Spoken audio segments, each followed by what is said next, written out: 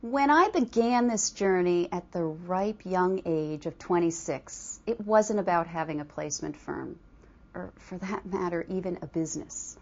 It was about building relationships. I knew that there was potential for this business to become strictly transactional, and I wanted nothing to do with it. Hence, Hollister was formed, and it was born based on the belief that we would be a values-driven organization.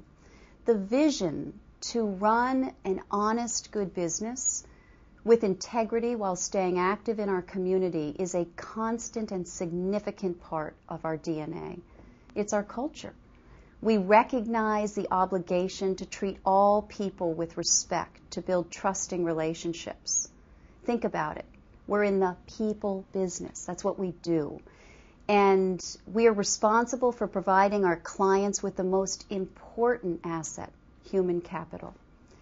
The challenge here for me, and I would say for all leaders of companies, is to continue to grow and embrace change and to listen and introspect, both as individuals and as a collective firm, to always also be entrenched in our community.